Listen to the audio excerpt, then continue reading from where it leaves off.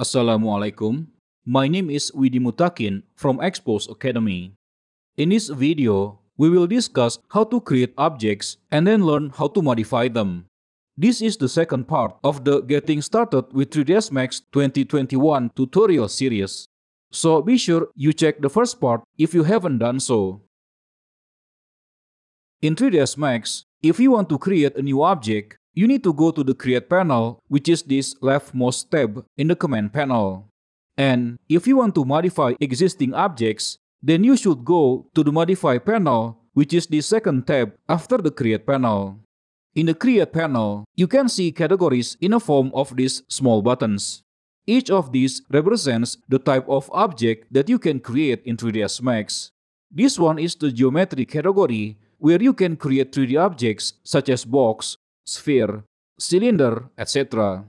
This one is the Shapes category, where you can create vector shapes such as line, rectangle, circle, etc.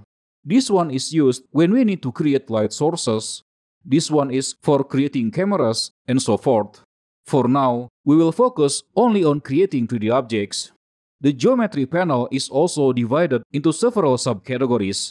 In this drop-down list, you can see standard primitives, extended primitives, compound objects, and so on.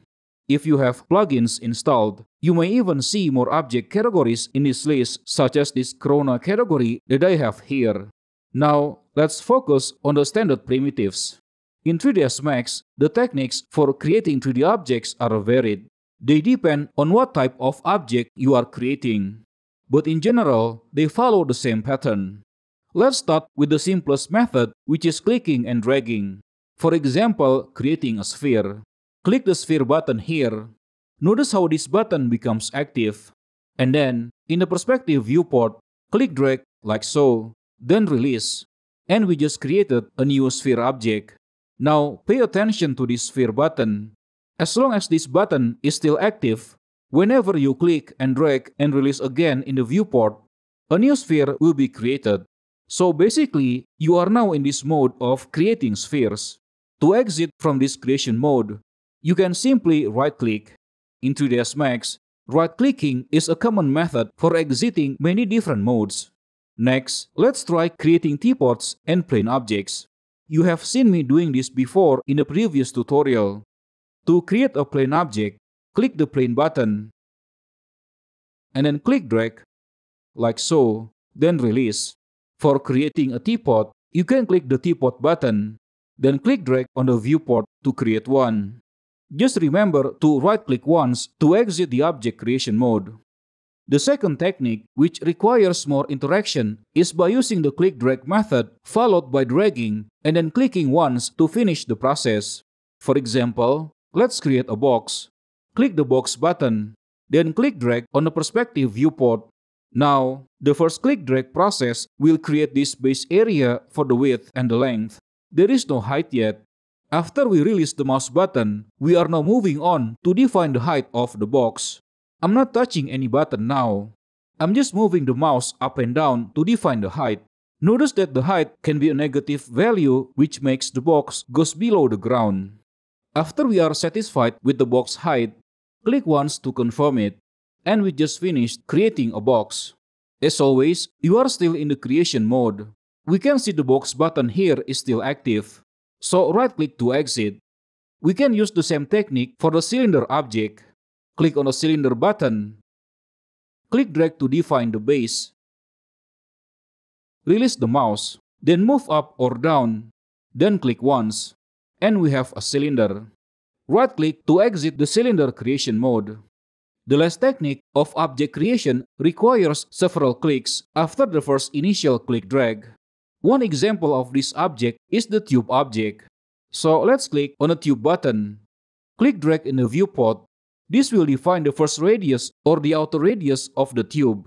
After we release, we need to define the inner radius by moving the mouse back and forth.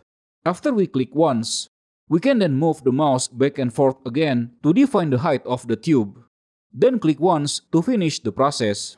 Right-click to exit the tube creation mode. By now, I believe you already understand the pattern of the object creation process in 3ds Max. You should be able to explore other objects by yourself. After you are done with the standard primitives category, you can try the extended primitives.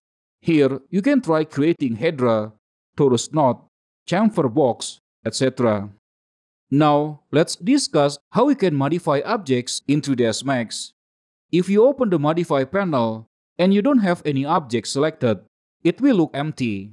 But if you select an object by clicking on one of these objects in the viewport, you can see the Modify panel now displays the parameters of that current object.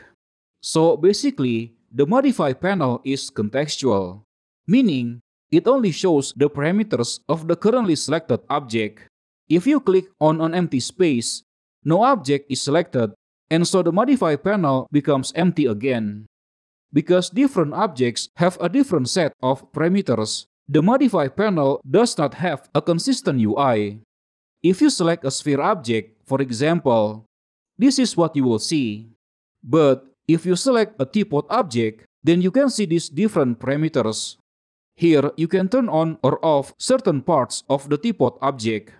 You can also change the size of it using this radius value. In 3ds Max, you will see this kind of up and down button everywhere. This is called the spinner. You can click the up or the down button one at a time to change the value. Or you can also click and hold and then drag it up and down like so. While dragging the spinner like this, if you hold the control key on a keyboard, the value will change faster. But if you hold the alt key, then the value will change at a slower pace. Sometimes this is helpful when you need to make small adjustments. But if you really need to input a certain fixed value, you can just double-click on a text input field and then type in the value that you want. For example, 20, then press Enter or Escape. If you are new to 3ds Max or even never used 3D software before, and you want to start learning and mastering 3D modeling using 3ds Max in the quickest way possible, you definitely need to take this course. You will be guided to model all these 3D objects from start to finish, while at the same time learn important concepts in 3D graphics step by step along the way. There are more than 9 hours of quality educational content in this course. So join the course now through the link I provided below. As always, subscribe to my channel, share the video, give a thumbs up if you like the video, and give a thumbs down if you hate the video. Please check out the next part of this tutorial or any other tutorials on my channel. Wassalamualaikum.